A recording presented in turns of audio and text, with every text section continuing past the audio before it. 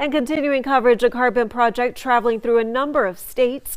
KX News previously spoke with those against the project. Tonight, Adrian Oglesby shares what leaders of the project have to say.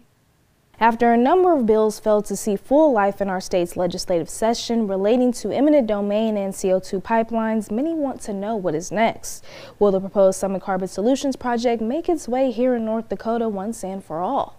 Well, I reached out to the executive director of the project, who provided us with a statement acknowledging their next steps and more. Well, in the beginning of the statement from Executive Director Wade Basons, quote, Summit Carbon Solutions appreciates the work of the North Dakota Public Service Commission and looks forward to continuing to advance our project through the regulatory process, end quote. To refresh your memory, the project plans to capture CO2 from 32 ethanol plants across 5 states, putting aggregated CO2 into a newly constructed pipeline system and deliver it to western North Dakota for injection and permanent storage.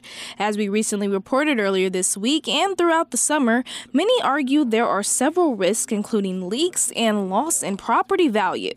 As those who are for the project say, the project will be great for our growing main industries. The statement from Basons went on to say, quote, Summit Carbon Solutions has partnered with more than 750 North Dakota landowners to sign nearly 2/3 of the proposed pipeline route and more than 85% of the sequestration area in the state. This extraordinary level of support shows that North Dakotans believe our project is safe and will enhance the long-term viability of the energy and agriculture industries, strengthen land values and commodity prices for our farmers, and generate tens of millions of dollars in new revenue for local communities across the Midwest, end quote. This is a developing story. Reporting for KX News, I'm Adrian Oglesby.